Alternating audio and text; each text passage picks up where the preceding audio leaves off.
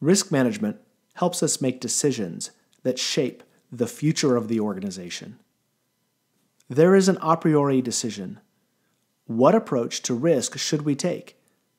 How do we choose from among the varied risk management frameworks? There are a number of approaches to risk management.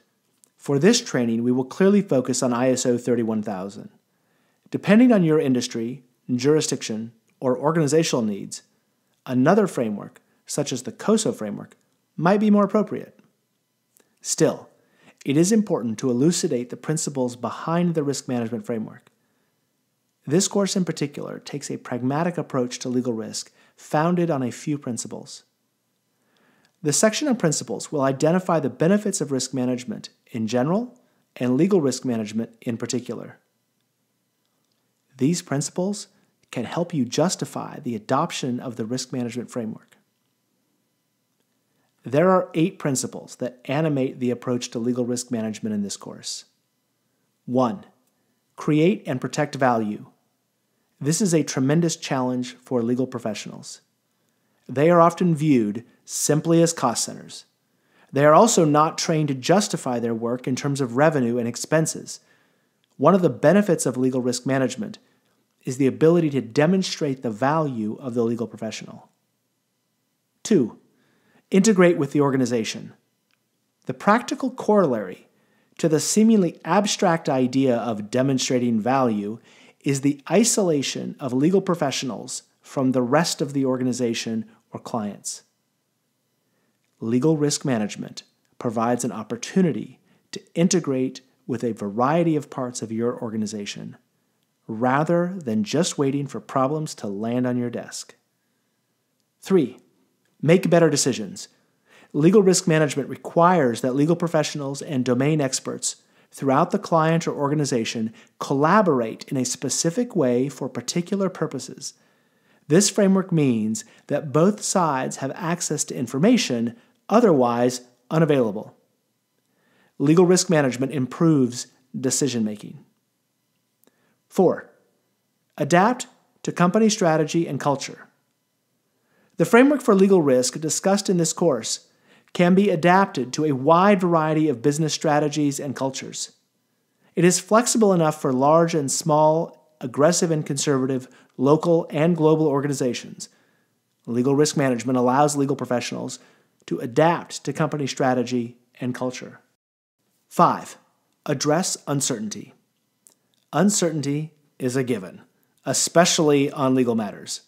We don't know whether a thing will happen or how bad it will be.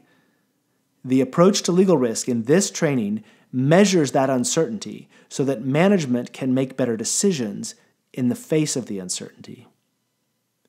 6. Build repeatable processes.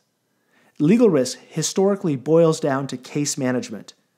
A contract needs drafting, lawsuits are filed in court, there is a proposed rule change affecting our client. We manage that matter to protect the legal rights of our client.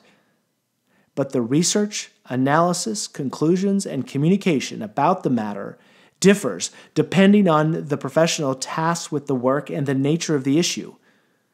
Legal risk management gives the organization a repeatable and reliable process to identify, analyze, and manage risks. 7. Clarify reasoning. Legal opinions, speaking informally, are often opaque to business colleagues, if for no other reason than the client's lack of legal education to assess the opinion. The legal risk framework we developed provides a mechanism for the legal professional to translate their expertise into terms that are more accessible to senior management. 8. Improve continuously. Risk management is not a set it and forget it exercise. The framework explicitly provides for absorbing information about its own effectiveness, review of the results, and adaptation based on its shortcomings. Our initial approach will likely fall short of its potential.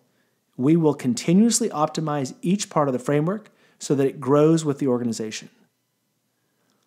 These principles are well and good. ISO 31000 can adapt to a variety of situations and organizations, which means that there is no excuse, not to manage legal risk in your organization. Simply do what you can with what you've got where you are. Some risk management is better than no risk management. Use the techniques that are helpful, and your context should control how much risk management you take on. In this section, we discussed the 8 principles behind risk management and how they apply to legal risk. We also understand that risk management is a practical exercise and not just an academic inquiry. In addition to the 8 principles of risk management, we learned how to use those principles to justify adoption of a risk management framework.